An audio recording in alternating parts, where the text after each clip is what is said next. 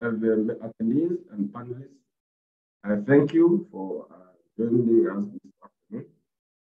Welcome to today's webinar titled Pillar 2 Model Rules for Domestic Implementation of the 15% Global Minimum Tax. The audio is not so good at some point. The voice fades in and out somewhere.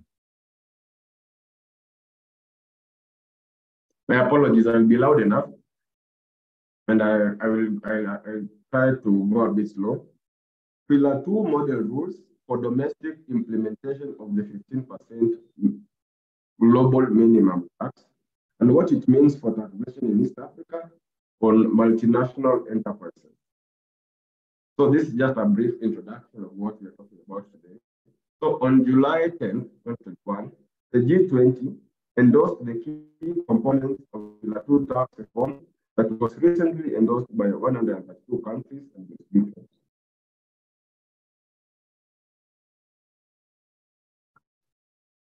Constituting the vast majority of the G20 and the OECD countries, inclusive framework on the base erosion and profit shifting. Pillar 2 constitutes of two rules intended for introduction into the national domestic tax laws and treaty-based rules. The two domestic tax rules, the income inclusion rule and its backstop, the under-tax payment rule, are together known as the Global Anti-Base Erosion Rules. The Pillar Model Rules provide governments with a precise template for taking forward the two-pillar solution to address the tax challenges arising from digitization and globalization of the economy, agreed by countries and jurisdictions under the G20 inclusive framework of the BEPS. The GLOBE rules provide for a coordinated system of taxation intended to ensure large MNEs pay this minimum level of tax on income arising in each of the jurisdictions in which they operate. The rules create a top-up tax, in quotes, to be applied on profits in any jurisdiction whenever the effective tax rate determined on a jurisdictional basis is below the minimum of 15%. So having said that, I will introduce my co-moderator, Mr. Obegi, to introduce the panelists and open up the floor for the panel discussion.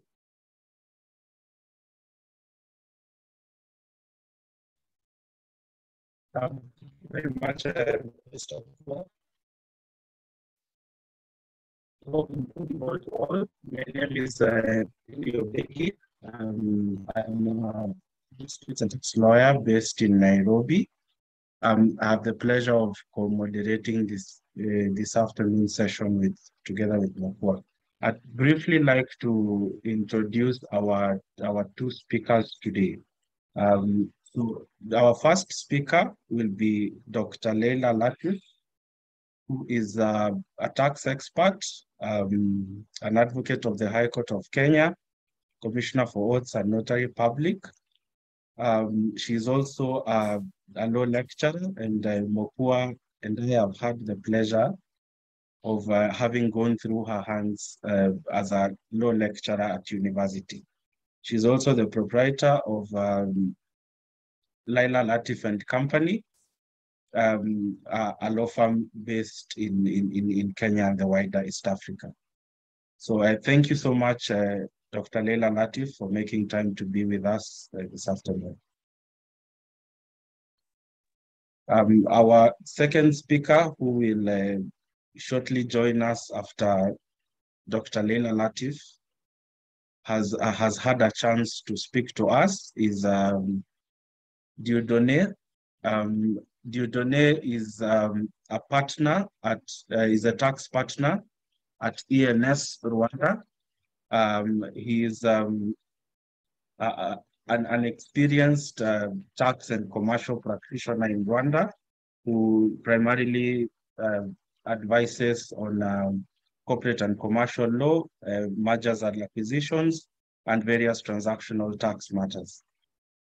So we are pleased to also have Dieudonné as well with us to join us in the discussion together with Dr. Leila Latif on the Pillar 2 Global Minimum Tax Model and its implications on Eastern Africa multinational enterprises and the EAC economies.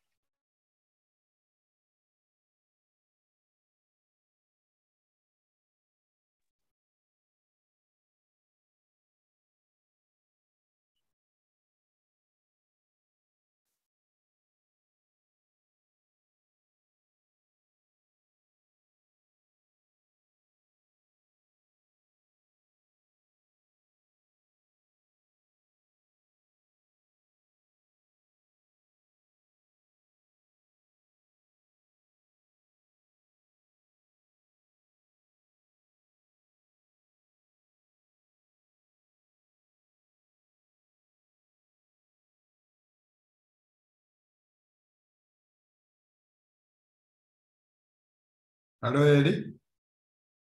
Eddie, can you hear me? Hello, Cephas, I can hear you. Yeah, so are we waiting for Leila or for the other? Apologies, we are waiting for Dr. Leila to join us. Here.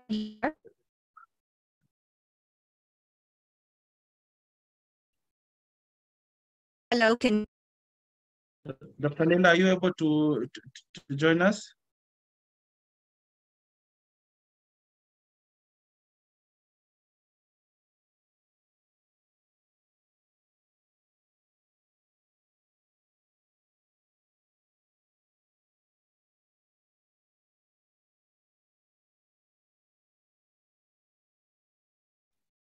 You could kindly give us a minute or two to have Dr. Leila join us.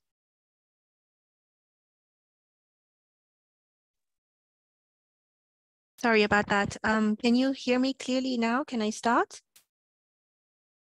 Yes, this is much better. Thank you. You can commence. All right, thank you so much. I'm very sorry. I'm in Eswatini at the moment where the internet is not really the best, but we will make do with what we can. Just a minute. I just share my slides. Okay, fantastic. So asante sana for having this discussion going forward. I hope everyone's day has been going very well. And thank you to everybody for joining in. So when we speak of BEPS, the acronym for Base Erosion and Profit Shifting, it refers to tax planning strategies that exploit gaps and mismatches in tax rules to artificially shift profits to low or no tax locations where there is little or no economic activity. Now, this usually undermines the fairness and integrity of tax systems because businesses that operate across borders can use BEPS to gain a competitive advantage over enterprises that operate at a domestic level. So to curb BEPS practices, we had the OECD BEPS project that has developed a number of rules, standards, and instruments for countries to collectively implement, such as the country-by-country reporting, the automatic exchange of information, beneficial ownership transparency, and what we're discussing today, which is the two pillars, Pillar 1 and Pillar 2. So when it comes to Pillar 1 proposes a partial reallocation of taxation rights. Pillar 2, which we refer to as GloBE rules, introduces a minimum effective taxation for large multinational groups. The objective of Pillar 2 is to guarantee a minimum level of taxation by introducing rules that grant jurisdictions additional taxing rights, as well as to limit tax competition between jurisdictions. So as a result of all this discussions around BEPS, Pillar 1 and Pillar 2, a minimum tax rate of 15% has been agreed to. Right, but before I discuss the Pillar 2 rules, I want to flag out some concerns that I personally have, and concerns may not be shared by other colleagues as well. So there was basically a report that was published by Tax Justice Network that discussed the beneficiaries of Pillar 2 tax proposals. And the report indicated that the G7 countries, the rich countries, right, which are home to 10% of the world's population, will get 60% of the new tax revenue generated under Pillar 2, while low-income countries, where the African continent is based, will take 3%. That should hit home. And then we had Oxford Economics. They also conducted a study on the pillars, and they found that low middle income countries would actually lose $230 million based on the application of Pillar 2. That's a concern, right? The other concern is that Pillar 2 proposes a minimum tax of 15%. The corporate income tax rate of many low middle income countries is higher than this, and these countries rely on corporate income tax rates. Income tax, corporate income tax. So the new baseline of 15% is actually concerning. It's forcing countries to race to the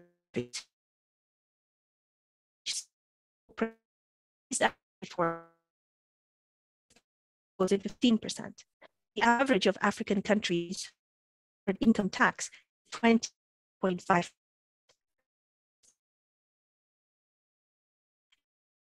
Fiscal space.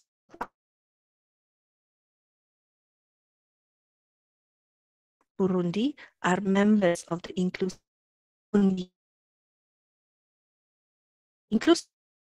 apps by the OECD and members to allow industries to work, putting OECD members in.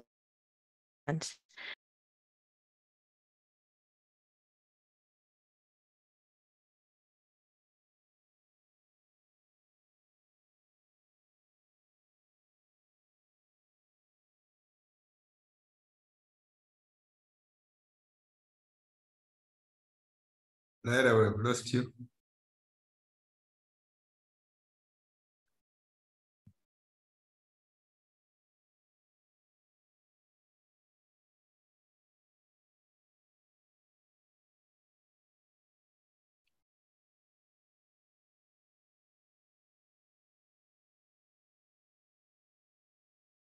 I guess her call has dropped, and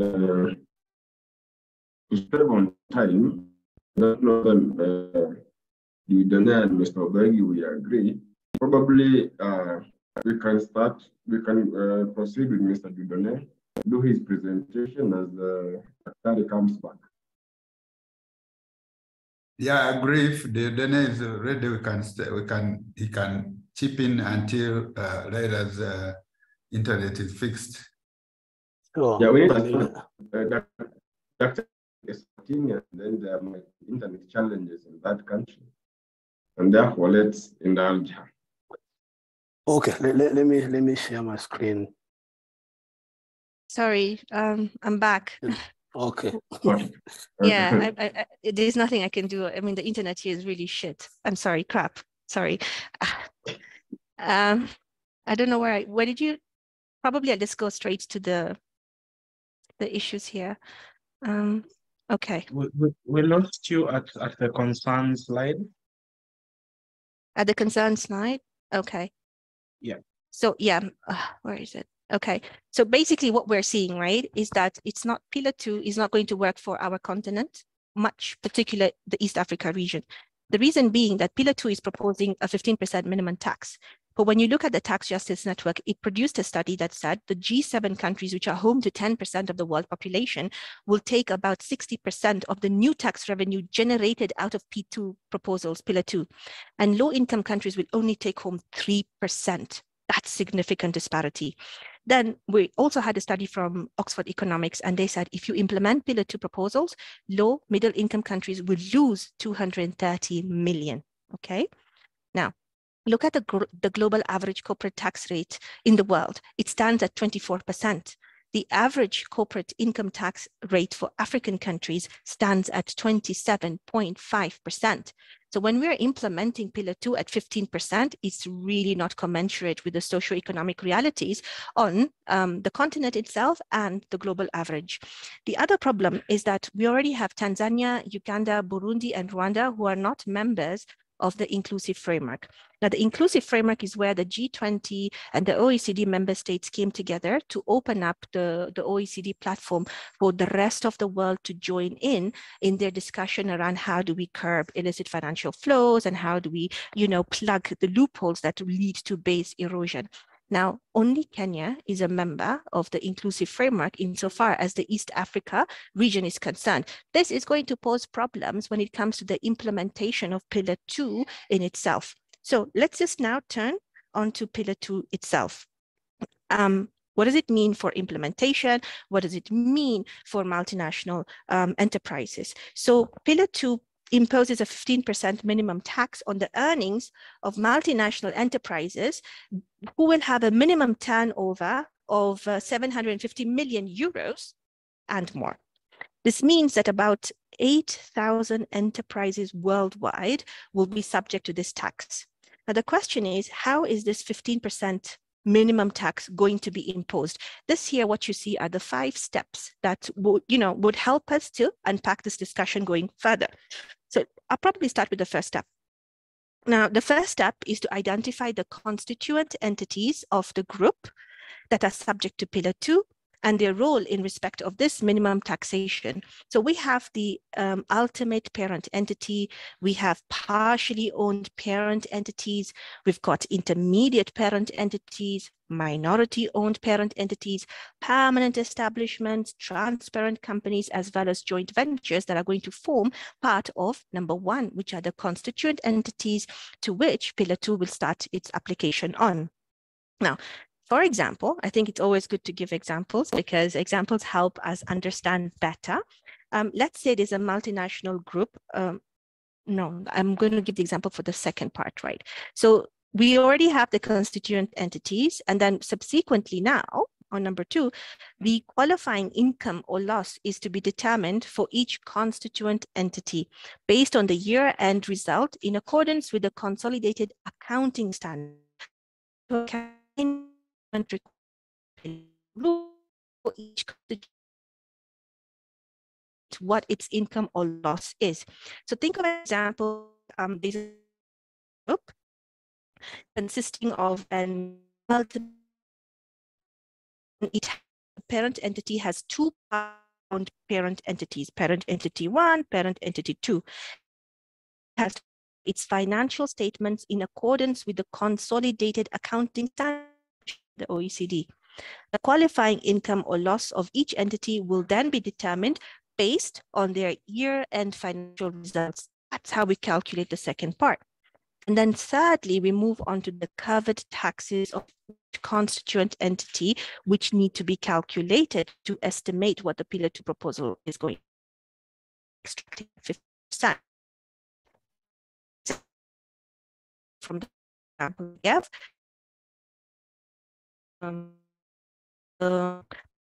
owned entity 1 has paid in its operation,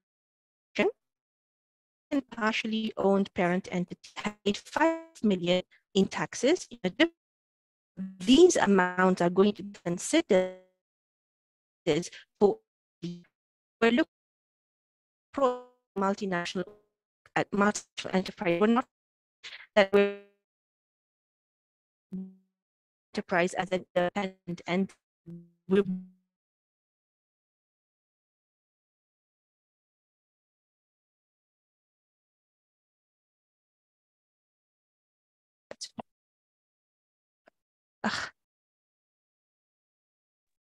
so it's going to be covered going forward. Then we move on to the 4th part. Each constituent has reported on its income, has reported on its losses. We've established each jurisdiction's income tax rate or corporate tax rate that applies to each of these entities. Now we've got to establish the effective tax rate. So how do we calculate the effective tax rate under Pillar 2? So the calculation of the effective tax rate per jurisdiction would be to divide the sum of the adjusted covered taxes of all constituent entities by the sum of the qualifying income of all constituent entities per jurisdiction. Already this is complex in terms of understanding. So in terms of an example, is that suppose the sum of the adjusted covered taxes for the first entity, which was 10 million, and then the second entity, which was 5 million, the total becoming 15 million. Now the sum of their qualifying income, say, is 100 million in a particular jurisdiction, then the effective tax rate for that jurisdiction would be 15%, right?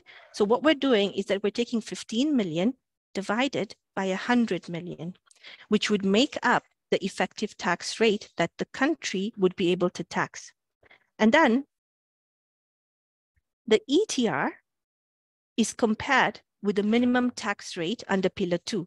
So if in Tanzania, one entity paid tax at 13%, and in Burundi, the same entity subsidiary paid tax at 16%, if you're going to apply Pillar 2, it means in Burundi, where it paid 13%, it's below the Pillar 2 threshold, which means Burundi is entitled to demand from the multinational corporation a top-up tax of 2% so that it reaches the minimum threshold proposed by the OECD under the Pillar 2. So this means that countries cannot be able to reduce their corporate income tax, even if the domestic legislation of that country requires a reduced tax rate. So if Burundi says you're paying 13%, but Pillar 2 says you're paying 15%, eventually the extra 2% will have to be paid by the parent entity, depending on the rules, or it will have to be paid by the constituent entity itself going forward. So I know that discussing these particular steps can be a bit complicated to understand it. And therefore, I think it's really important to be able to look at it in terms of what really Pillar 2 is proposing in terms of calculating the 15% going forward, especially where countries like in Ireland, the tax rate is 13%, but Pillar 2 says 15%, which country gets entitled to pick up on that 2%? So we've got different rules. We've got the income inclusion rule. We've got the undertaxed payment rule, the qualified domestic minimum top-up tax, and the subject to tax rule. These are basically the thresholds or the three methods proposed under Pillar 2 to ensure that the minimum tax rate of 15% is actually collected. And all these three methods are to prevent tax avoidance and to ensure all income is captured for taxation and subjected to the 15% tax rate. Now the question is, how do these methods actually work? So I think let's look at it in terms of an example. The income inclusion rule itself is designed to counteract the erosion of the space by identifying and being subjected to tax at or above the minimum tax rate in any jurisdiction. This income inclusion rule ensures that income subject to low taxation or the enterprise is so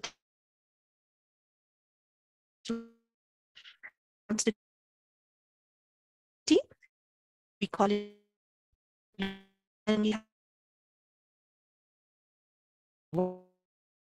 companies in Kenya. So say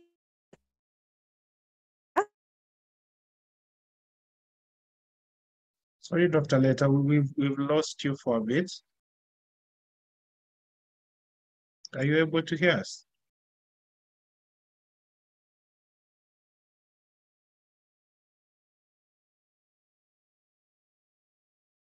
I think we'll just give her a minute or two to see if she'll be able to join us again.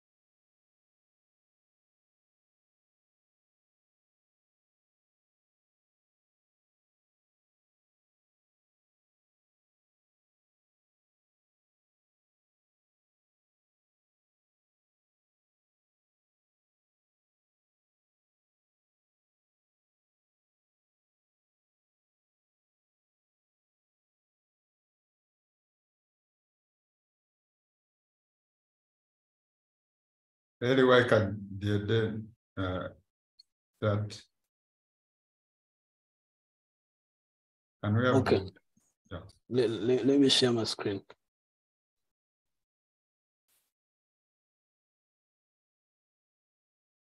Second.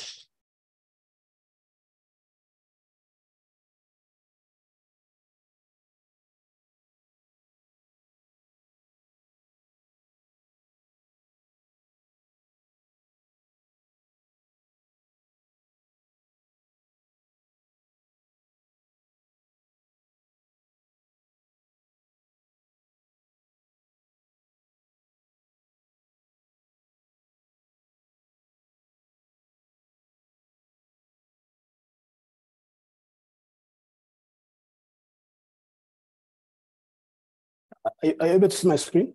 I hope so. Yes, we can see it. Yes, we are. Okay, Yes, sir, we can. wonderful. I think mine will cover the implication of Pillar 2 global minimum tax to East African community economies.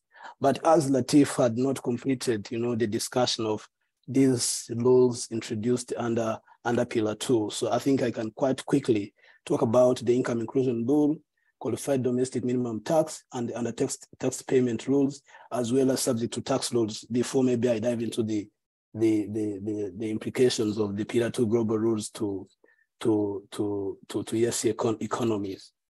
Now, as Latif had explained, so in 2021, in October 2021, when the G7 countries adopted, Pillar 2, the two-pillar solution, and in this specific case, Pillar 2. So the point was that all multinational companies which are within the scope of Pillar 2, and those are multinationals with annual turnover of €750, must be taxed at a global minimum tax rate of 15%. So, and the implication of that is, if, let's say, a company like Microsoft has a subsidiary in Rwanda, and that subsidiary is paying, is subject to effective tax rate of 10%. So then the top-up tax of 5% should be paid in the country of ultimate parent entity. So now that's why over the last 2 years, the OECD has been working on the model laws for implementing the global minimum tax of 15%. So the global laws, which were, released by the OECD, has 4 rules. The first rule is income inclusion, and this rule allows the ultimate parent the country of ultimate parent company to apply a top-up tax on where one of the constituent entities of the multinational enterprise is subject to ETR, or effective tax rate, below 15%. Then the KDMTT, or qualified domestic minimum top-up tax, allows the source state, that's basically the state where the other constituent entity that is liable to effective tax rate that is below 15%, to apply a top-up tax as a way of basically, preventing the country of the ultimate parent company to apply the top-up tax. Now, the UTPR and the tax profit rule, this applies where none of the source country, that's basically the country where the constituent entity is based, and the country of the ultimate parent entity adopts Pillar 2, or basically applies the minimum tax rate. So in that case, the third jurisdictions in which that MNE has operations will have the right, to apply top-up tax. That's why this law is referred to as under tax profit law. Then there is STR, subject to tax law. Subject to tax law mainly concerns passive income, mainly interest and royalties, and it applies where, for instance, the DTA between two countries and the tax rate under that DTA is below 9%, and the payments made to the person, to a given person, are subject to a tax rate that is below 9% in the country of residence. So in the country of residence. So in that case, the other partner state, the other treaty contracting state, which is the source country, would have the right to charge a top-up tax, which, up to 9%, as per the global rules. Of course, unlike other rules under global rules, which can be implemented without requiring amendment of the existing double tax treaties.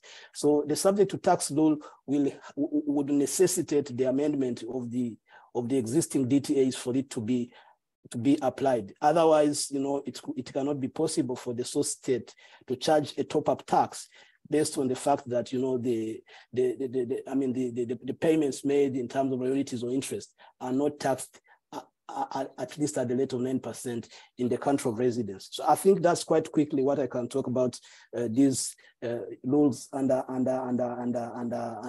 Pillar 2. So then I will go ahead with my presentation discussing the effect or the implications of Pillar 2 global minimum tax on the ESC economy. So now, to begin with, most of ESC countries rely on tax incentives as a way of attracting foreign direct investment.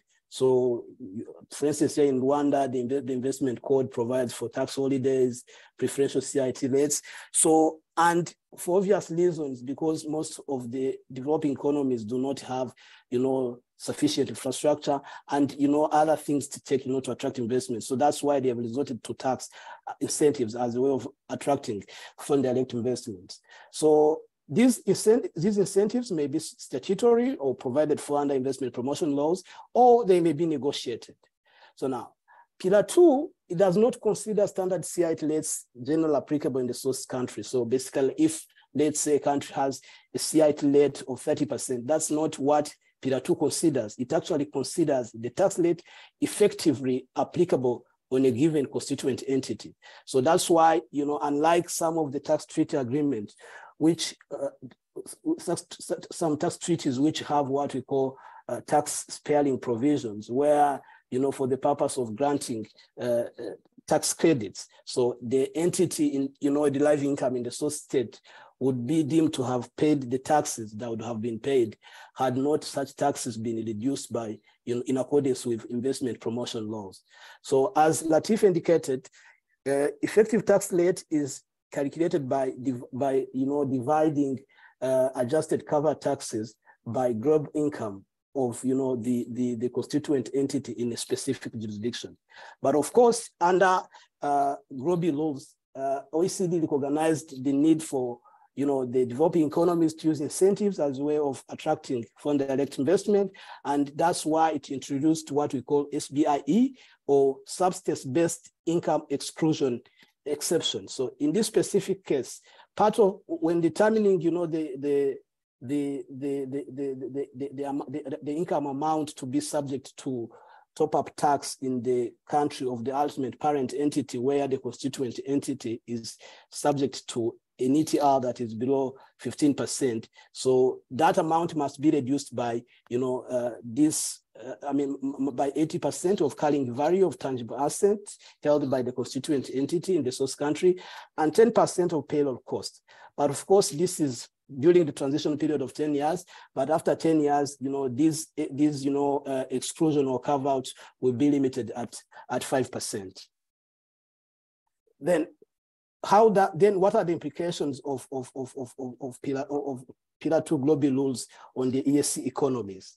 So Pillar 2 global rules affect ESC economies, whether they are members or if not, or of the inclusive framework or not, and whether they adopt global minimum tax or not. And as Latif indicated, we only have Kenya in the East African community, which has joined the inclusive framework. And it's clear most of the ESC economies are unlikely to adopt this Pillar 2, because they are mainly capital importing countries, and only countries that are capital exporting, which have their business or multinational enterprises offshoring their profits in low tax jurisdiction, would be interested in Pillar 2. But in all cases, whether they adopt them or not, they are going to be affected. Now, in terms of implication, global rules lend us effective tax incentives offered by ESC economies to in-scope MNEs, constituent entities operating in ESC countries. Maybe to give an example, let's say in Rwanda, the standard CIT rate is 30%, but you may find an investor who has, depending on the importance of the project they're implementing in Rwanda, who has negotiated a CIT holiday for 7 years. So that means that the entire income, Rwanda has forfeited its right to tax is going to be taxed in another jurisdiction in terms of income inclusion law or undertaxed profit laws. So that's the main, challenge that arise from these global rules as far as ESC countries are concerned, because the purpose of granting incentives, which is basically to attract FDIs, is not going to work simply because the income, the tax, the taxing right, the ESC economies will have forfeited or waived are going to be exercised by other countries. Now, what should then ESC countries do to deal with, these challenges that emanate from the implementation of Pillar 2 global minimum tax? So as I've just indicated, so it's clear that Rwanda, Kenya, Uganda, Burundi, or Tanzania would not wish to forfeit its taxing right in favor of a big economy like the US. And that's what would happen if nothing is done. So the first thing that needs to be done by the ESC economies, each need to identify in-scope multinational enterprises, constituent entities operating in their respective jurisdictions, which are subject to the ETR that is below 15%, and with income of more or less equal or more than euro 1 million, or which is equal or more than 10 million in revenue, because the global laws provides for a de minimis exception where constituent entities whose income is below 1 million euro or 10 million euro in revenue are not captured by the global law. So, and in terms of how this exercise or assessment will be undertaken, so I think the country by country reports filed with the tax administration for transfer pricing purposes can be very useful for undertaking this assessment. And once this identification is complete, then the next step should be to identify the ultimate parent entity of a given multinational enterprise, which has constituent entities in one of the ESC jurisdiction. And the purpose of this is to make sure that the country of the ultimate parent entity adopted Pillar 1 and is applying, is charging the top-up tax in terms of the income inclusion law. And depending on the findings of either of the ESC countries after this assessment, that's how then they would decide which action to be taken to respond to Pillar 2 implication on their economy. So 4 options are available for ESC economy. The first one is to adopt the qualified domestic minimum top-up tax. The second one is to adopt the generalized domestic minimum tax. The third one is to review its incentives. And the fourth is to focus on other priorities. So to begin with the qualified domestic minimum top-up tax. So this can be adopted by a country where they believe that, they don't have so many in-scope MNEs constituent entities, but they have a considerable number of constituent entities whose income may be eventually taxed in other jurisdictions should they fail to apply a domestic top-up tax. And the way QuidMTT works, so if let's say a company has a tax holiday of 7 years, and the income of that company is going to be taxed in the country of the ultimate parent entity, the source country would say, look, even if we don't tax you, your income is going to be taxed at a 15%, in terms of income inclusion law. So, and then that country, what that country would do would be to apply a top-up tax of 15% on the income of that, constituent entity in the source country. And this would vary depending on the ETR, the effective tax rate to which that constituent entity is subjected to. So if, let's say, the constituent entity in the source country is subject to an ETR of 3%, that would mean that the QuidMTT in that specific case would be 13%. But where the country finds that there are a lot of in-scope MNE constituent entities, they may decide to adopt a generalized domestic minimum tax, which would be applying across the board. But this would only be relevant if you really think that you have a lot of constituent entities that are members, of the in-scope MNEs. And to remind what I've just, to recall what I've just said, so the in-scope entities are those MNEs which have a global annual turnover of euro 750 million. Now, the third option is to review incentives. So with the Pillar 2 lender-link, most of the incentives granted in developing economies ineffective because, the income that is not taxed in the source countries is going to be taxed in the country of the ultimate parent entity. So some of the, the incentives availed by developing economies may become ineffective. So, and that's why those countries may need to go back and look into the incentive regime and see if some of the incentives may not even be repealed, instead of, of letting the income source from their jurisdictions being taxed by foreign economies. Now, the fourth alternative, which would really apply where after the assessment, the source country found that only a very few in-scope MNEs constituent entities are in their jurisdiction, or if there are some, few or none are likely to have local effective tax rate that is below 15%. So, and I think this is why most of the, African countries may fall, because you may find that some of the African countries would only have like 2 or 3 MNEs operating in their jurisdiction that are within the scope of Pillar 2. But of course, where they find that there's a considerable number of in-scope MNEs, that's why the first 2 options would be considered, mainly the KDMTT and generalized domestic minimum tax. But even in the last case, where the country think that they should focus on other priorities because they don't have, a number of in-scope MNEs justifying the introduction of qualified domestic minimum tax, minimum top-up tax and the likes. So they would still make sure that they keep monitoring local and global developments, because with time, some of the entities may eventually fall under Pillar 2 scope, or maybe with the discussion at a global level, the applicable threshold for in-scope, for a given MNE to fall under the Pillar 2 scope may be reduced. So I think that's why it is very important, even if a country may at this point decide not to do anything to respond to Pillar 2, they need to keep monitoring what is going on globally and locally. And again, with all these options available to developing economies as a way of responding to Pillar 2 come with challenges. And that's what I'm going to discuss at my last slide. So the potential legal challenges associated with all these options available to developing countries, as far as responding to Pillar 2 is concerned, are mainly related to the stabilization clauses in investment agreements between state and investors and bilateral investment treaties.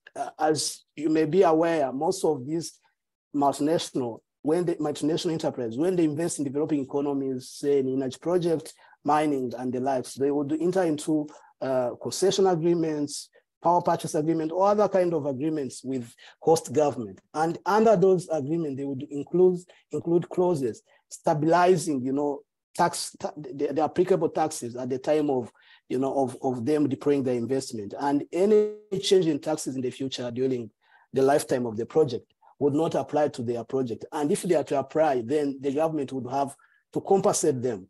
So now, if then the government would say that now, given that the Pillar 2 has come, and if we don't tax you, your income is going to be taxed in the country of ultimate parent entity. So, and we are introducing a qualified domestic minimum top-up tax. This may be an issue. Some of the investors may say that this is a breach of the investment agreement. And as a result of this, then we would expect to see a lot of arbitrations around this, be it before the ICSID and the other institutions of arbitration.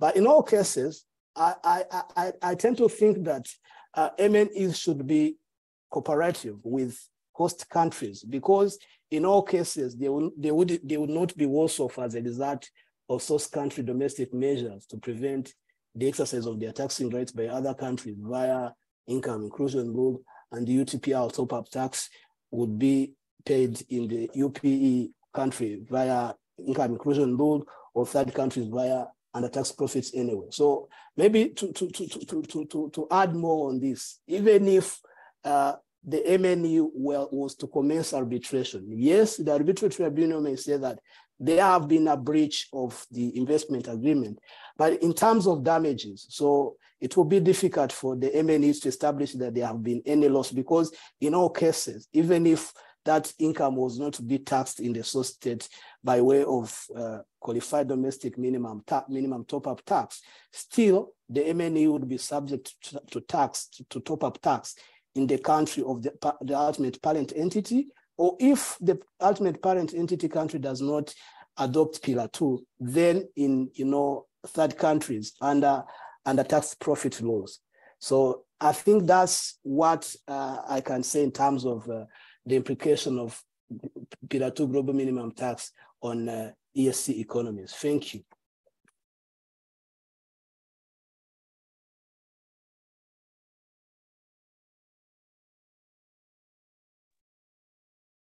Thank you, Dudley.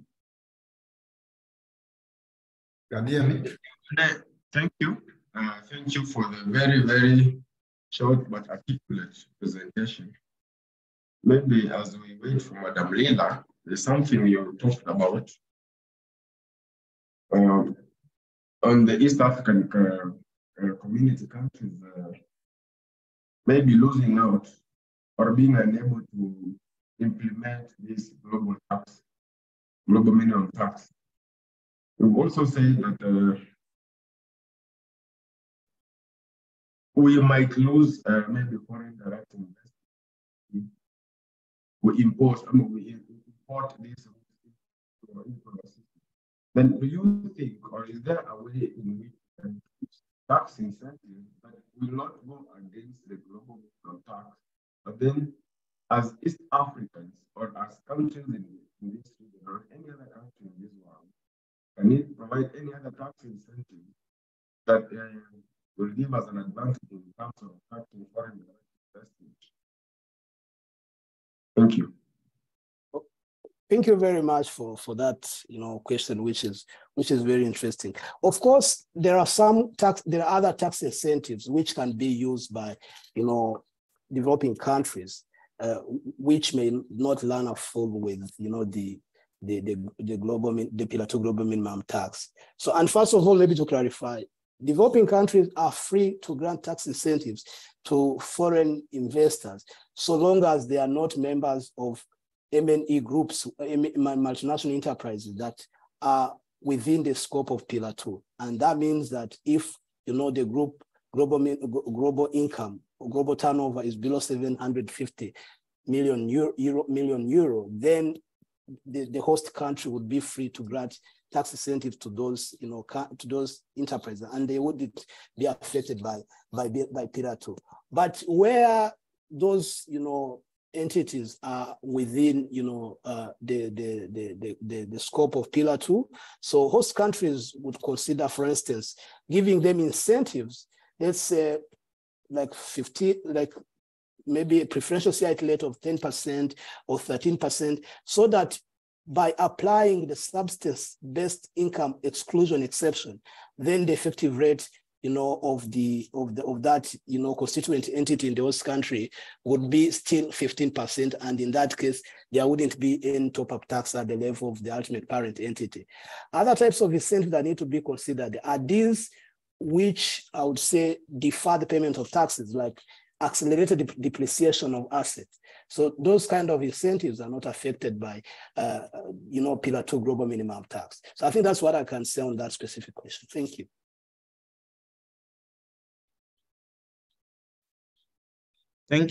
Thank you, Dieudonné. We have Dr. Leila back with us. I think we can try once again to see if she'll be able to complete her presentation. So Dr. Leila, Dieudonné briefly took us through the different rules for topping up to ensure that a 15% minimum tax is achieved. So perhaps you can pick up from there and talk to us about the impact of the Pillar 2 proposals on MNEs in East Africa. Okay, so I'm a bit conscious that if I start my presentation, I might be blocked by the internet here. So what I intend to do is that if you will allow me, with permission from Mr. Cephas, I'd like to record the presentation from start and then share it with you so that you can float it to the participants, because I think it's really important to really understand income inclusion rule, how it applies together with the subject to tax rule, the qualified domestic minimum top-up tax, as well as the UTPR. We need to understand what these rules mean. What do they mean for the multinational corporations in terms of applying them in their context, in terms of determining their tax liability? So I think I will record the presentation. I will share it. Then it's entirely up to you to share it with the members so that we have a good background on the same. But when I think about the effect of these rules on multinational enterprises, I think of it in terms of a four-tiered approach. So the first part is that the GLOBE proposal. So when I say GLOBE, it's the Global Anti-Base Erosion, which is another word for Pillar 2. So the GLOBE proposals, they consider the financial accounting income of each constituent entity as the starting point. However, according to Pillar 2, adjustments must be made for various items, such as, those companies trading on account of stock-based compensation, pensions, and other factors. Now, calculating and tracking these adjustments can be very complex, especially for multinational organizations with multiple entities that operate across different jurisdictions. The example I want to give is of, let's say, East Africa Breweries Limited. It operates in multiple countries in East Africa, and it has different compensation structures across all of its entities. Now, determining the stock-based compensation adjustment for each constituent entity of EABL Nairobi in Uganda and Tanzania, considering the rules and accounting standards, require a comprehensive analysis, accurate data collection. Now, initially, I had said Kenya is the only East African country that has signed up to the inclusive framework. The other East African countries have not. So trying to get this data to try to base what the local tax rules and the accounting standards are with respect to applying is really going to pose a problem. Now, the second issue is that the GLOBE proposal itself relies on a complex system of deferred taxes to address timing differences in determining constituent entities' results. So the timing differences occur when recognition of income or expenses for tax purposes differs from their recognition in financial statements.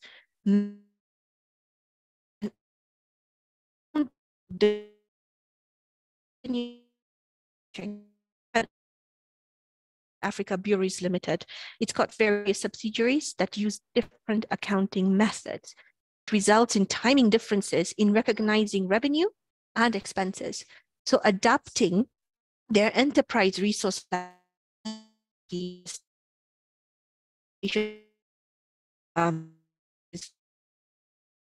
comes to comply with the Pillar 2 requirements.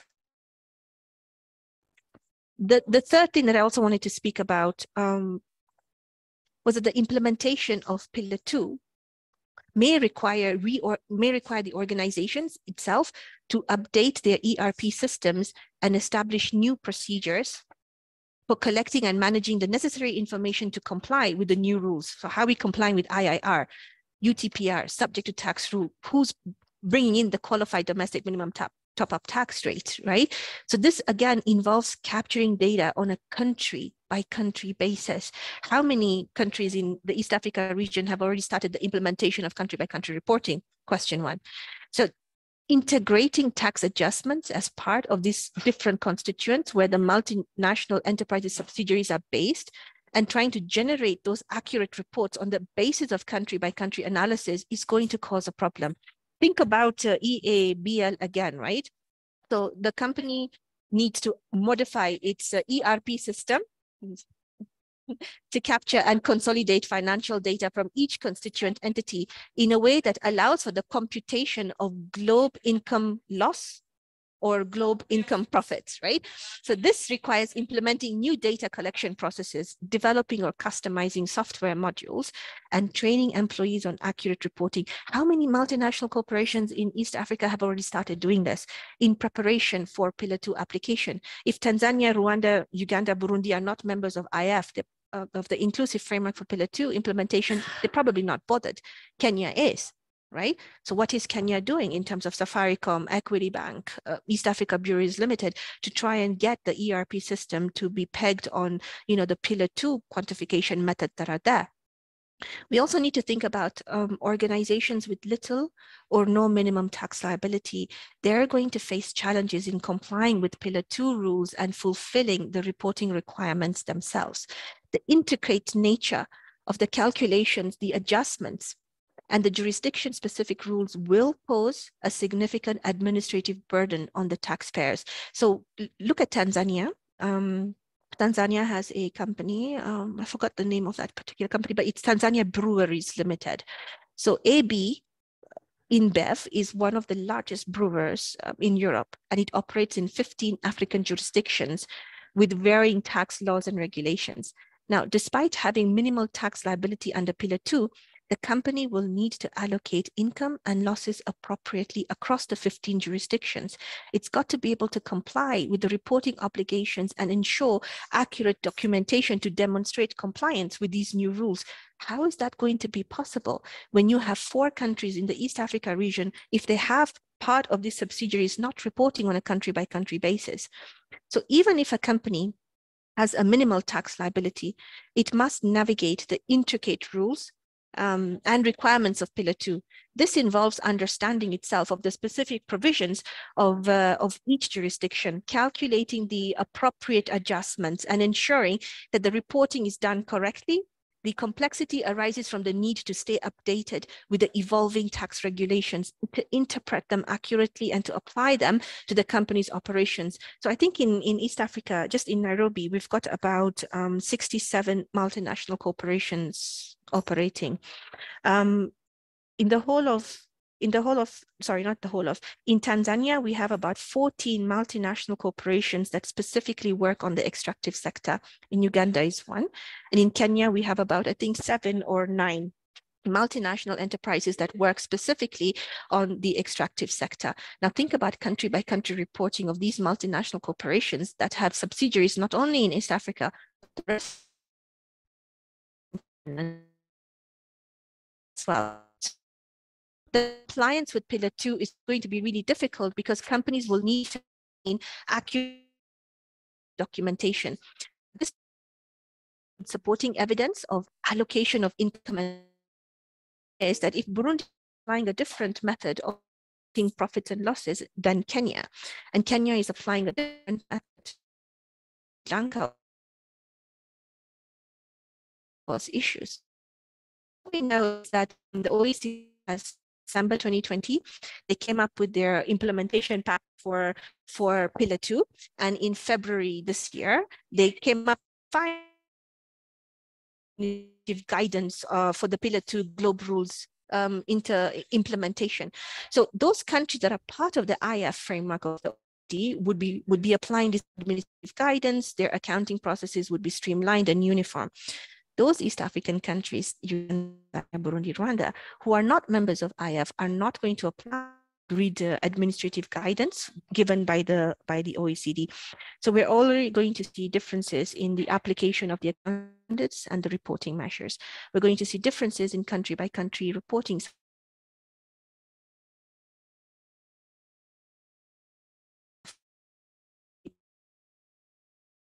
Africa region. What they would need to do, especially the MNEs in East Africa, will need to review and potentially revise their tax planning structures, right? And strategies to align with the new rules. So forget it, even if you've agreed under a double taxation agreement that your tax is going to be 10% or 13%, if Pillar 2 passes and is implemented, even if you've paid 13%, you will be required to pay the extra 2%. And the question is, where will that 2% go? Will it go to the jurisdiction where the parent entity is resident, or is it going to go to the jurisdiction where the subsidiary actually made a profit? That's going to be a debate between countries that are part of IF and those countries that are not part of IF. So the transactions and arrangements that were previously used to minimize tax liabilities and exploit discrepancies in international tax systems, they will need to be evaluated to ensure compliance with the minimum tax rate and to avoid potential penalties and even reputational risks. And I'm about to finish.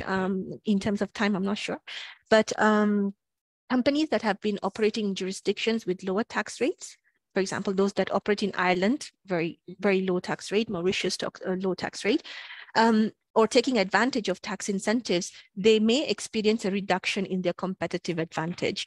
The minimum tax rate and the rules under Pillar 2, they seek to promote fairness and they seek to discourage aggressive tax planning. They intend to create a more equitable, environment for business as well. In terms of tax authorities, they will also need to work together to establish these common rules, guidelines, and mechanisms for enforcement. So again, Kenya is part of IF. The other East African countries are not part of IF, but it doesn't stop East Africa harmonizing their approach to Pillar 2 and domesticating it in the language that they understand. So in as much as Kenya is a member of IF and it's going to follow the OECD administrative guidance, that administrative guidance, even if Tanzania and the rest of the East Africa countries are not part of the IF, they can still domesticate that law so that we at East Africa level establish common rules, guidance, and mechanisms for enforcement. And this sort of collaboration will definitely involve sharing information, coordinating audits, resolving disputes related to the application of Pillar 2 rules. Think about East Africa Breweries Limited. The accounting standards applying in Kenya may be different from the accounting standards that applies in Burundi. But when it needs to report on a country-by-country basis, it has to have a uniform approach. So this means in as much as Burundi is not part of IF, it has to agree to the standards that have been developed under the administrative guidance so that the country-by-country reporting is accurate for the application of the minimum 15% tax under Pillar 2. So Pillar 2 is to come into effect in 2024, next year, and the undertaxed payments rule is to come into effect, I think, in 2025 going forward.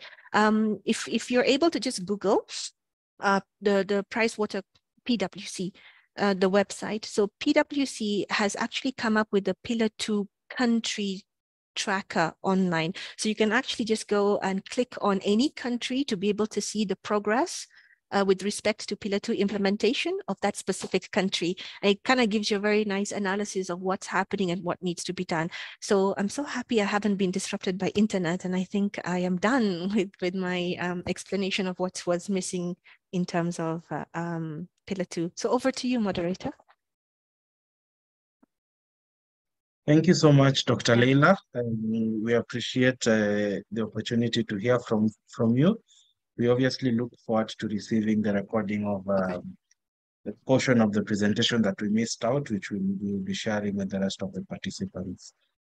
Moko, I believe we should open up the floor to anybody who has any questions.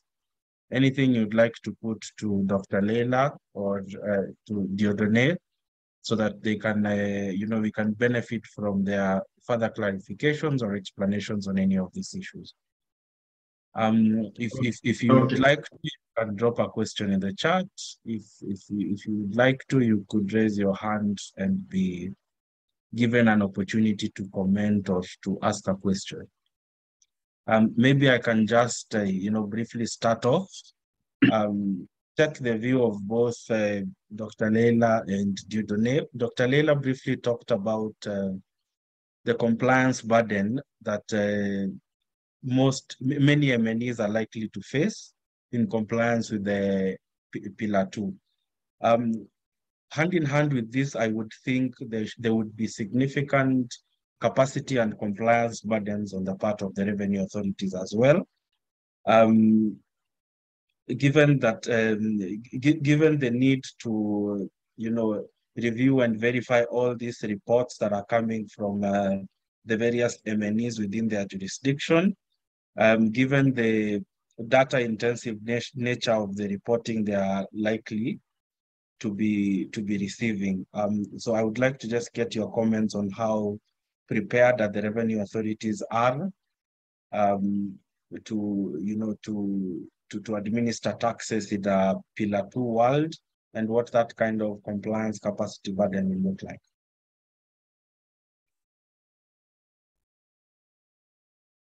So that's a very good question. Maybe I could just take a quick peg at it, and then my colleague would take it further from there. You've raised a really important thing, right? Capacity, not only capacity in terms of understanding the context specificities of Pillar 2, but the technical complexities in trying to get these implemented. So data and information management is very crucial. We need to be able to understand to what extent are our revenue authorities ready in terms of the infrastructure that is needed to be able to now follow multinational enterprises in terms of how they're reporting, the sort of accounting standards that they're applying, the kind of advanced pricing agreements that they've already shared with them to show how they're going to be, calculating their tax liability. Now, first of all, we do not, even under the system currently, we do not have automatic exchange of tax information currently working. It's part of DTA, it's part of OECD discussions that are taking place. We do have exchange of information, but it is not mandatory. So Kenya can request Burundi, asking them that, well, we have a subsidiary of EABL working there. Could you share the tax information that they have now filed with the Burundi, Revenue Authority? Now, that sort of information is needed. But if the systems are manual and they're not digitalized, it creates some sort of complexities in how we're able to get the correct accounting, reporting, and compliance methodology that's going to be taking place around that.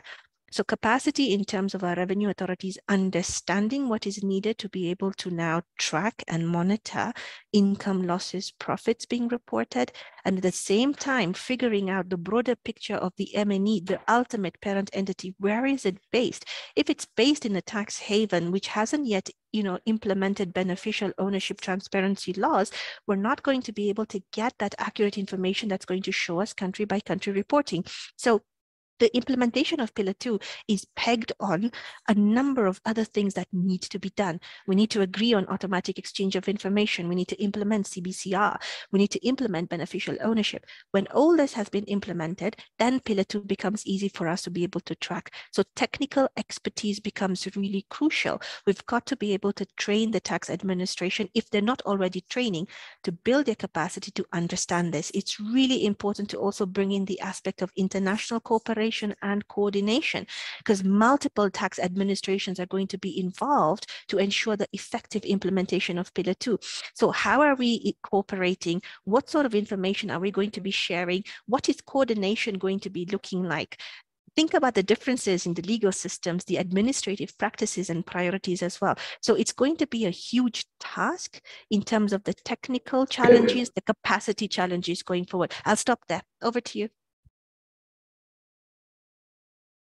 I think maybe what I can add to what Latifa said. So I think Pillar 2 is going to make some of the things we have seen not working work.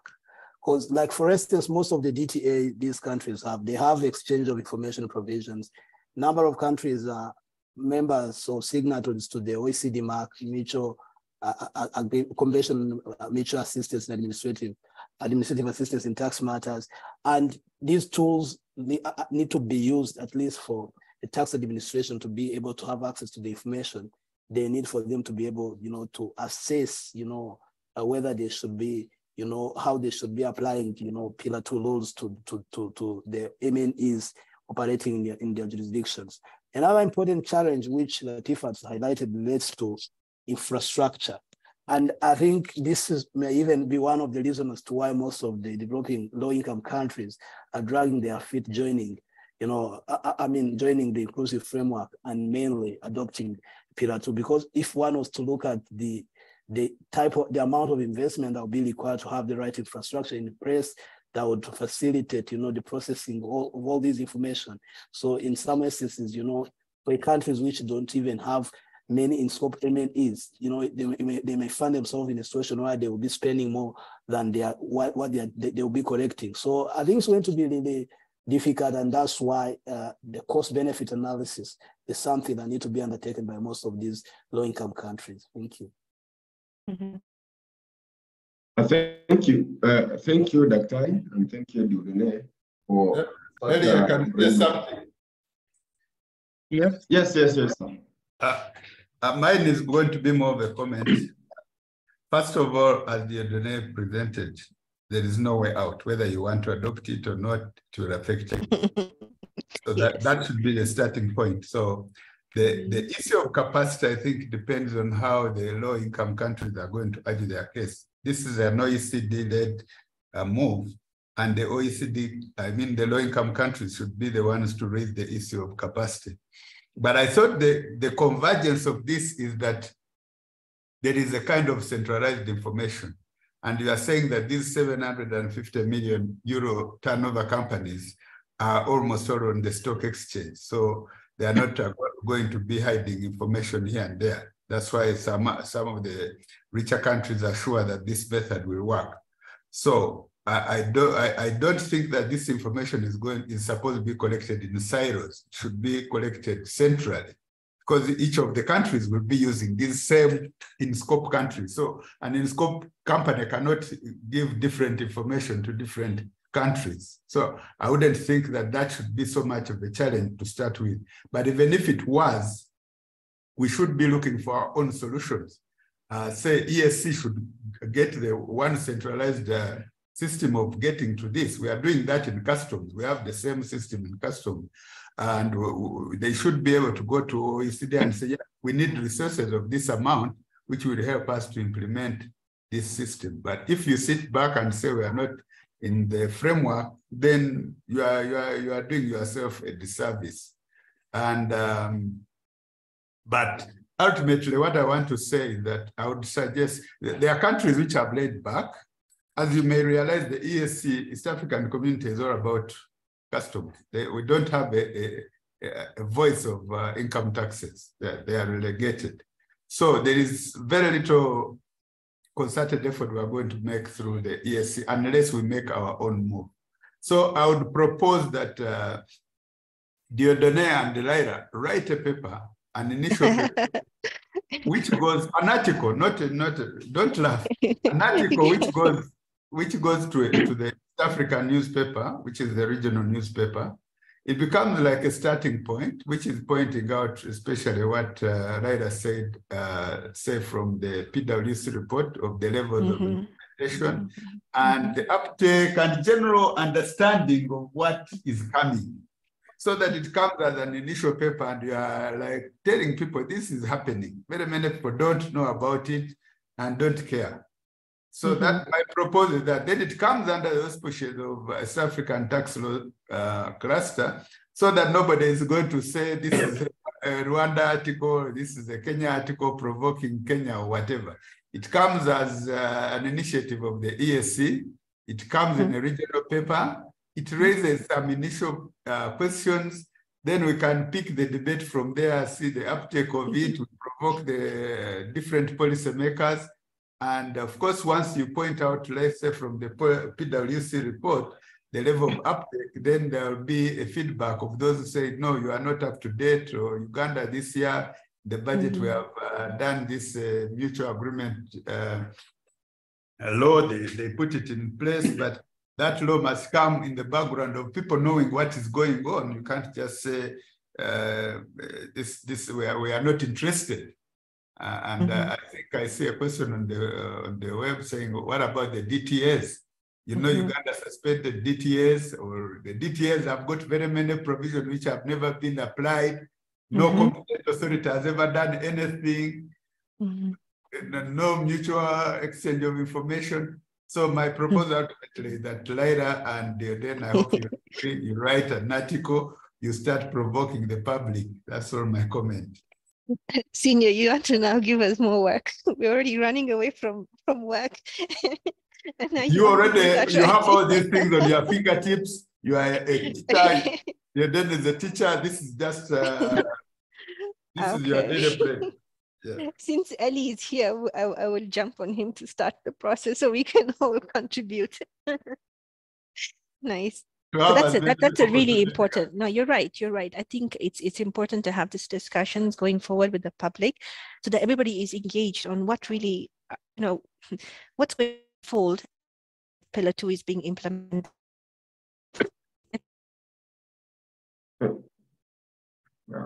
Thank you, Cephas. We've lost you, Daktari. But then I'm still here, sorry. Yes, maybe I can make a comment and then maybe seek your clarification. Mm-hmm. When you started your discussion, you gave us a few statistics regarding how this global minimum tax will benefit all the countries involved. And your view is that it will not really benefit the global south economies. Mm-hmm. That is, if I got you well, because we will take home at something like 3% of whatever will be collected with this tax. And given that this is the position, probably it would explain the reason why only Kenya, the East African countries, is a member of the you call it the inclusive framework. So, what is your opinion? What is your opinion? Given that I can speak about Kenya. Kenya is a dualist, and given that this is scaling down for implementation in the local legislative assemblies, is there a mechanism in which the local countries now can domesticate these principles or laws in a way that best benefits them, but still allows them to comply to the minimum tax requirement? If so, what would be your best view, your economic advisor of a country like Kenya? What would be your best advice to give such a country in terms of implementing these principles to enable them maximize on the collection they're going to get from the global minimum tax? Thank you.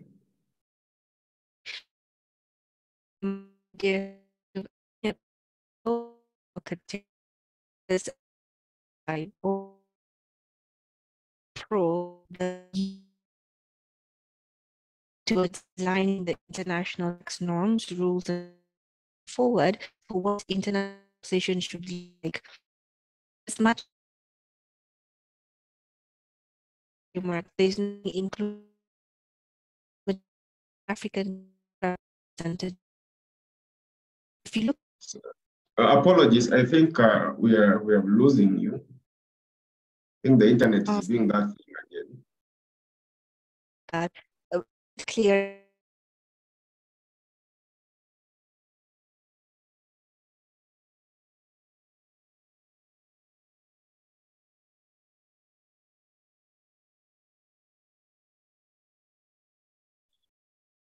Dieudonné, would you like to attempt the question as we wait for Dr. Leila to join us again?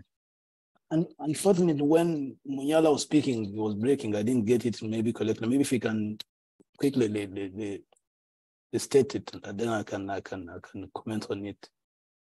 Mokwa, do you mind just quickly summarizing it? Yes, please do.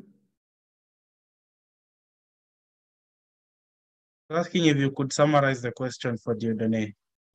Oh, okay. You can hear me now? I think yes. Some of us who are abroad might be having internet challenges.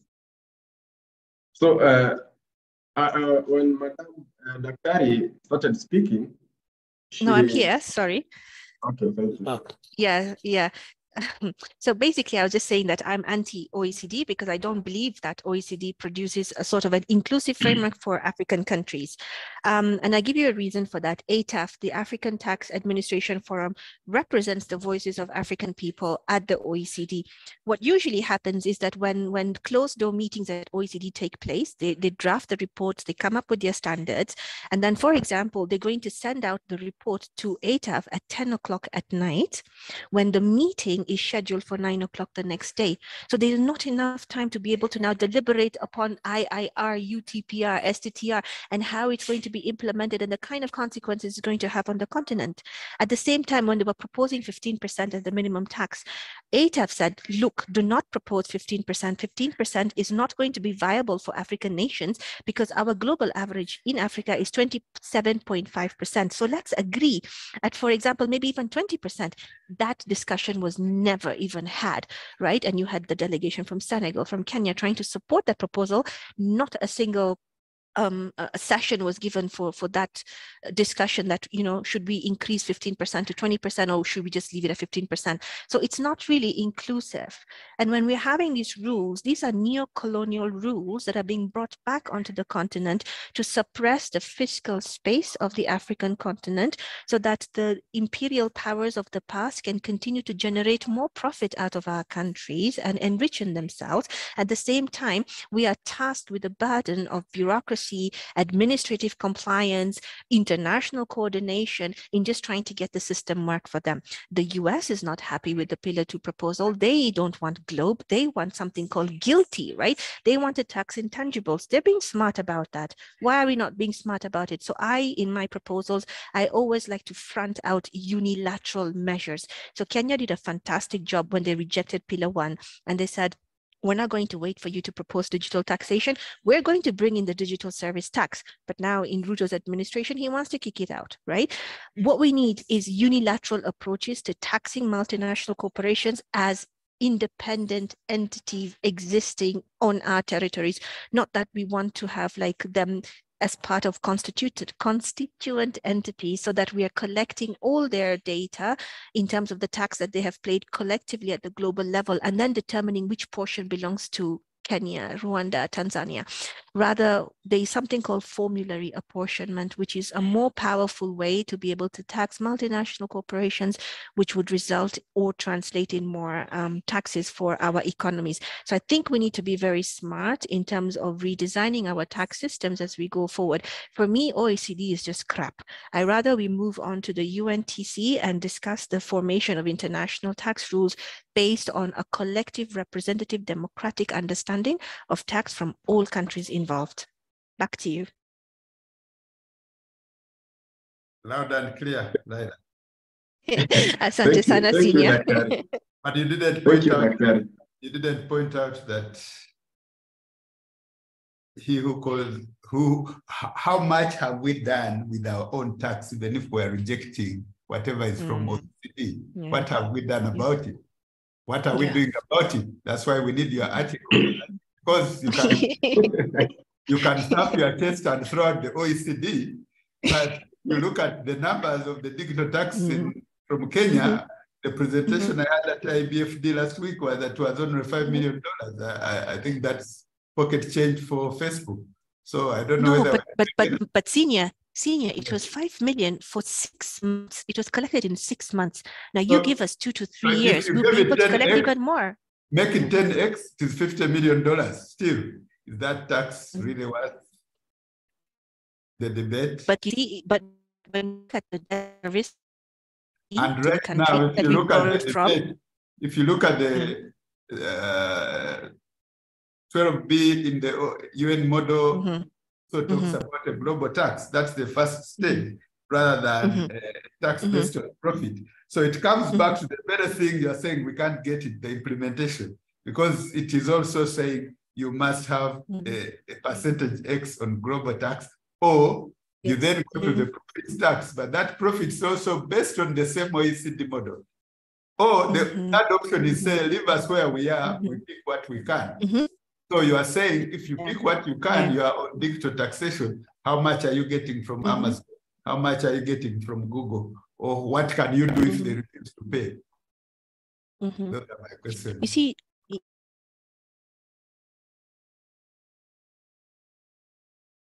go on, Laila.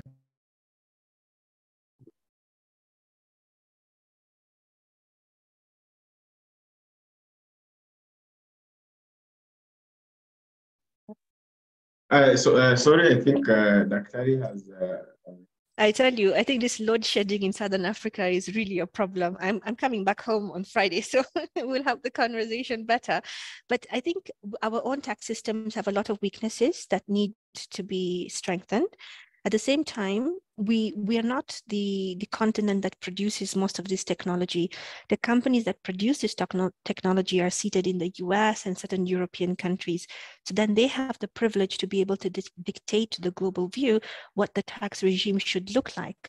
So what happens is that the OECD and the UN will have to respond based on the parent company, where it is resident or where the jurisdiction is. And then that country defines the, like for example, the US. The US is not happy with Pillar 2. Majority of the tech companies are resident in the US. So they're proposing, the IP regime for taxation. It's a clever move because that's the country that produces technology. What are we producing? We have the extractive sector.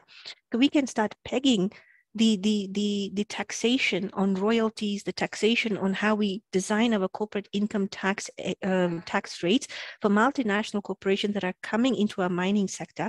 We could create a very different tax regime for them and say that we don't want to be part of OECD and UN. We want to be part of an Africa tax model that creates a different regime for taxing multinational corporations.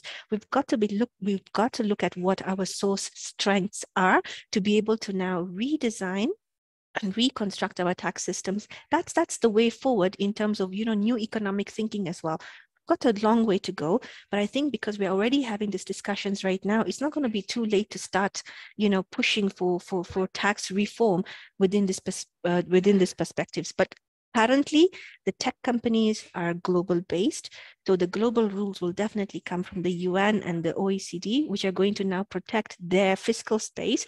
They're not going to want to open up the fiscal space for African countries because it doesn't work for the liberal market in which these countries are based. So again, it's heavily political. Yeah.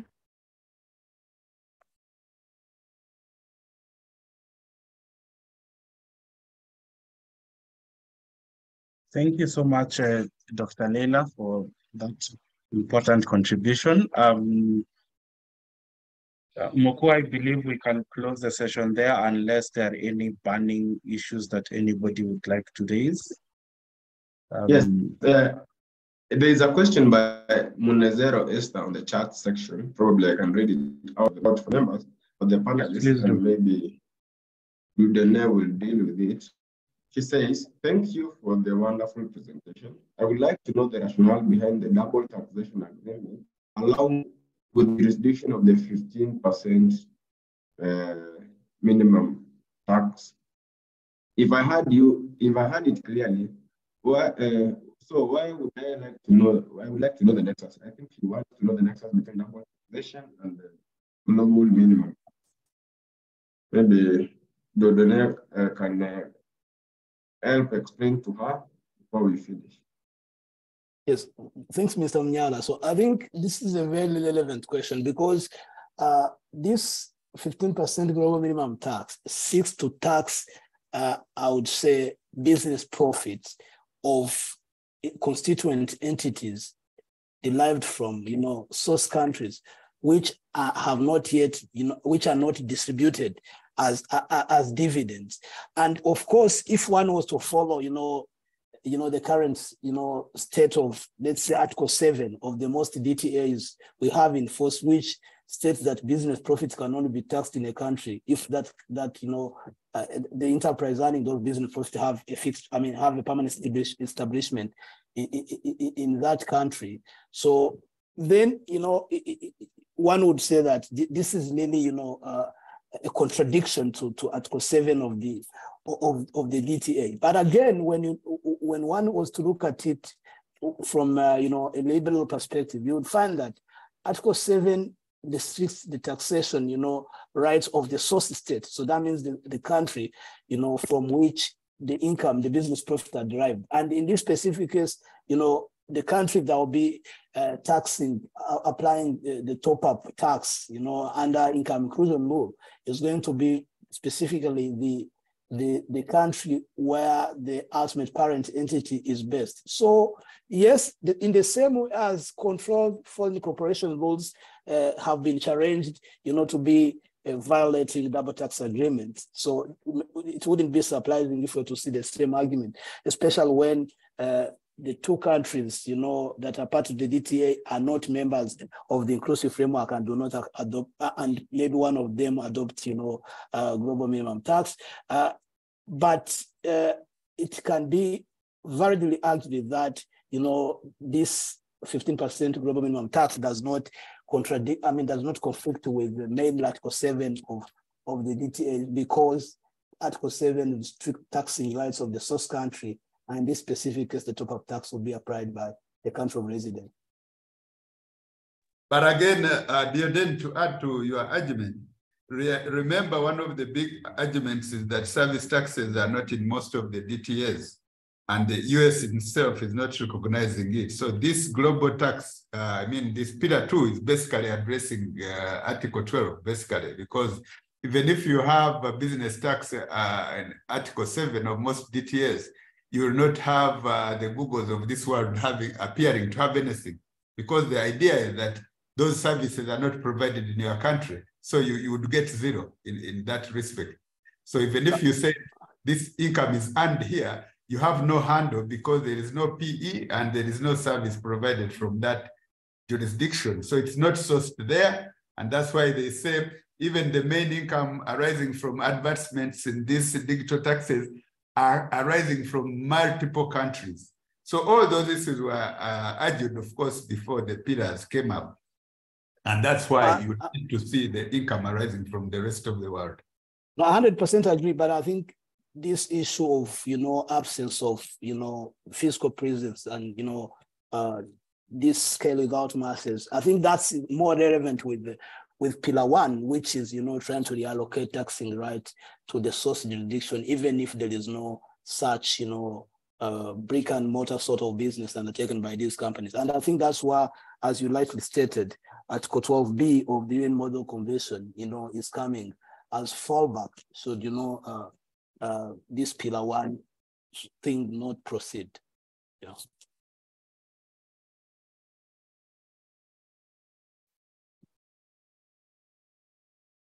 Thank you, Diodene, for your very informed and comprehensive response to Esther. So I think unless someone has a question, which can always be addressed by that person raising their hand, we beg to close this session at this juncture. And I will thank the panelists, Mr. Cephas, Mr. Diodene, and Dr. for the very, very informed and comprehensive statements and discussion that you led with us this afternoon. We are indeed grateful for sparing time of your very, very busy schedules. And we will forgive us, we'll keep pestering you for us to learn from the fountains of wisdom and knowledge that you possess. Na tunashukuru sana. Thank you and merci beaucoup. Asante sana. Thank you so much. Yes, Mr. Bedi, maybe you can close with your final remarks so that we can. No, I'd just like to reiterate my thanks to all of the panelists. It's been a pleasure to be here with you this afternoon, to listen to you, to collect a lot of wisdom. And we are very happy to have you. We would like to have you again and again and again until this rather complex subject becomes, something that we can all easily understand and engage in, and engage our governments, revenue authorities, and as well as in our practices with the various multinationals affected by Pillar 2 and other similar international tax matters. So thank you, all of you. It's been a great pleasure, and karibu. Asante. Thank you, everybody. Have a good evening. Bye.